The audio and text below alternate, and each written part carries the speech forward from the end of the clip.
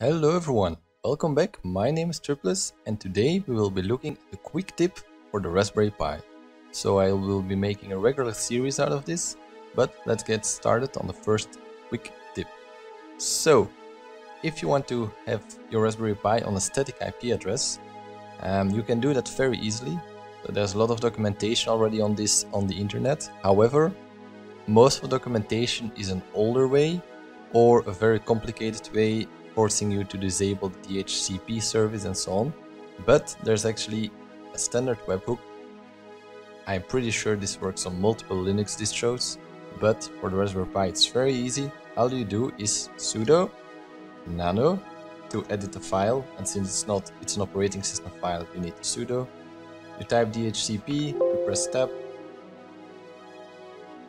and then it's the cd.conf. And then here on the bottom, you see this part here, and this is basically where the magic happens. So all you need to do is type these 5 lines. The static IP address is the address you want to give to your Pi. So in my case, it's .100. The /24 is just for subnet. Then the static router, this is basically your endpoint. So this should be the IP of your router to which all traffic needs to be routed. And the domain name server is your DNS server.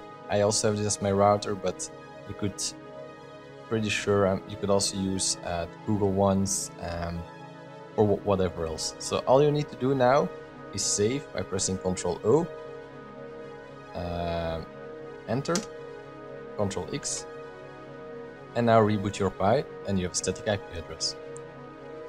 In case you're not using Ethernet but wireless, you can also do the same, because you can just change your interface. So the first thing you do is type efconfig, which shows you all your interfaces for the configuration of them.